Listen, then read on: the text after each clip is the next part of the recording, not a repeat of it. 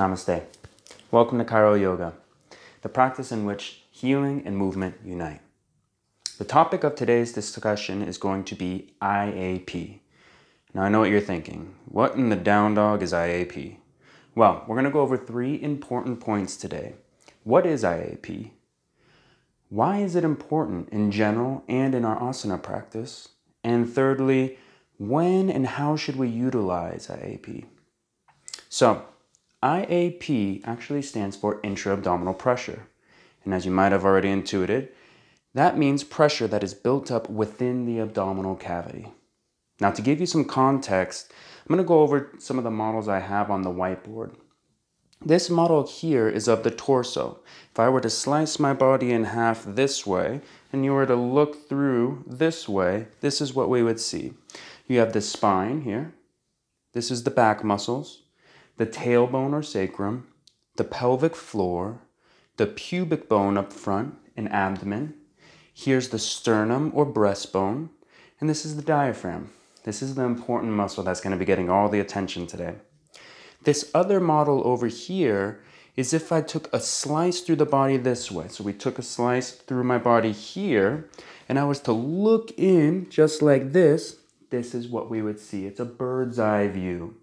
And so this is the back where the spine and the back muscles are. This is the front where the six-pack muscle is, the rectus abdominis. And then this is going to be the obliques, external oblique, internal oblique, coming around the sides of the abdomen like this. So, getting back to the diaphragm, the all-important muscle of today's discussion.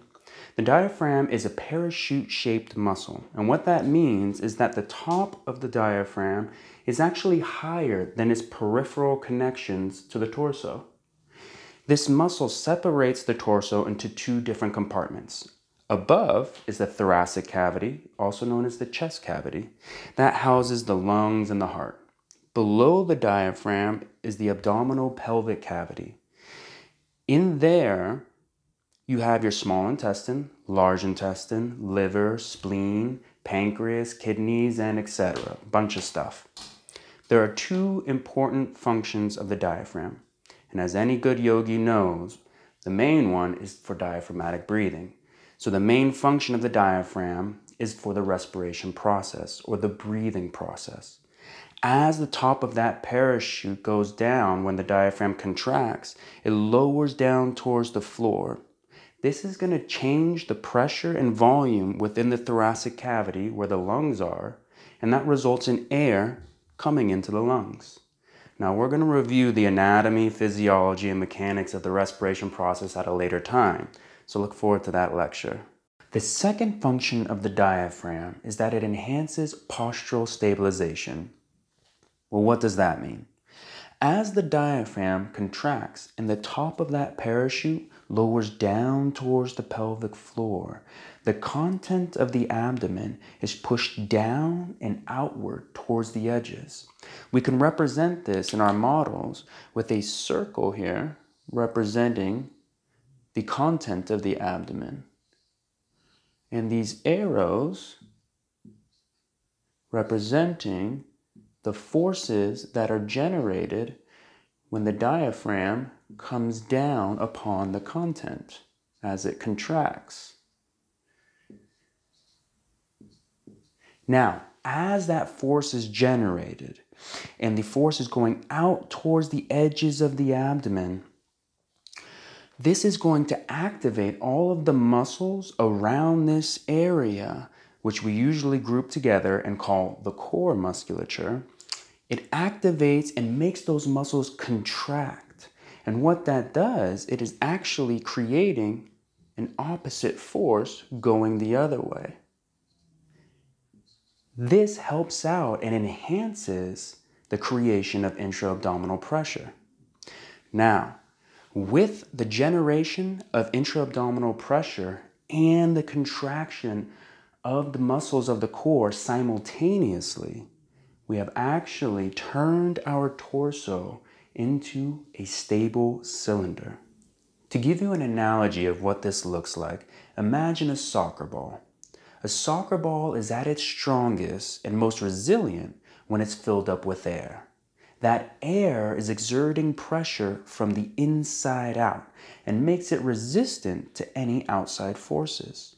Without the air, though, it doesn't matter how thick the panels are on the outside, it still wouldn't be as strong as if it was filled up with air and had that pressure. Similarly, without the pressure that's created within the abdominal cavity, we are putting some of the panels, the individual panels of our body, under more stress during movement than it needs to be.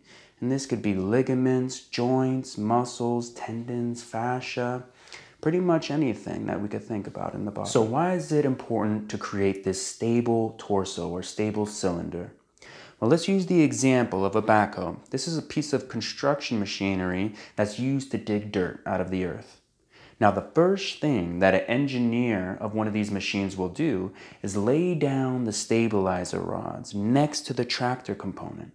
This creates a stable base before he starts to move the crane and bucket. Now, the most functional part of this machine is the crane and the bucket, although that functional part is thoroughly dependent upon the stability of its base, the tractor component. Now, this is very similar to our own body, our torso and our limbs. Our limbs work tremendously more efficient if it has a stable base, the torso, to work from. Now, that doesn't mean that we don't move our spine at all. Similar to the construction machine, the stable base has to have all of the parts within the base working efficiently and moving in between one another efficiently to accommodate for the movement of the crane. Same thing with our body and our spine. Our spine should be able to move all of the parts efficiently in order to accommodate for the bigger movements of our limbs. So, with the creation of intra-abdominal pressure, this is what creates that stable base. Another example of this type of relationship is that of a slingshot. The ability of the slingshot to create tension is dependent upon the handle staying stable as the rubber band piece stretches and moves back.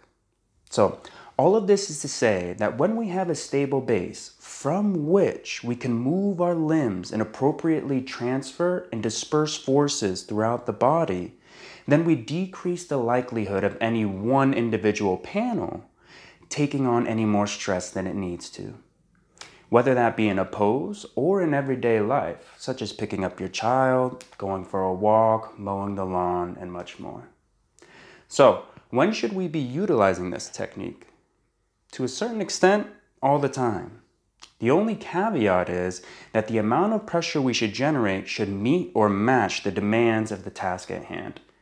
For example, if I'm just standing in Tadasana or going for a leisureful walk, then the amount of pressure I should generate should be minimal. But if I'm holding a more challenging pose or doing a more demanding task, such as picking up my child, then I need to generate a little bit more pressure to meet the demands of that task. So the question of when and how much is really all the time, and it depends. So now that we've reviewed what IAP is, why it's important for our asana practice in everyday life, and when and how we should be utilizing this technique, you're probably wondering, well, teach me how to do it. You'll find out how in the next video. Namaste.